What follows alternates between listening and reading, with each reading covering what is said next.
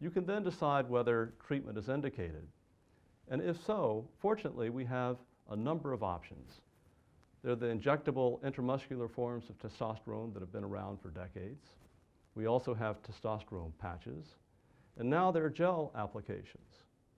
The latter allows very refined titration of testosterone levels so that you can adjust the dose, and it does vary on an individual basis.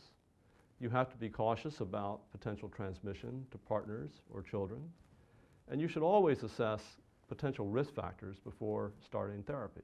Has the patient had prostate cancer, which is a contraindication, and patients should be assessed for possible prostate cancer before starting therapy. Testosterone is known to raise hemoglobin levels, and it may be associated with increased cardiovascular risk. But for the right patients who are hypogonadal and symptomatic, most will see a benefit from testosterone therapy.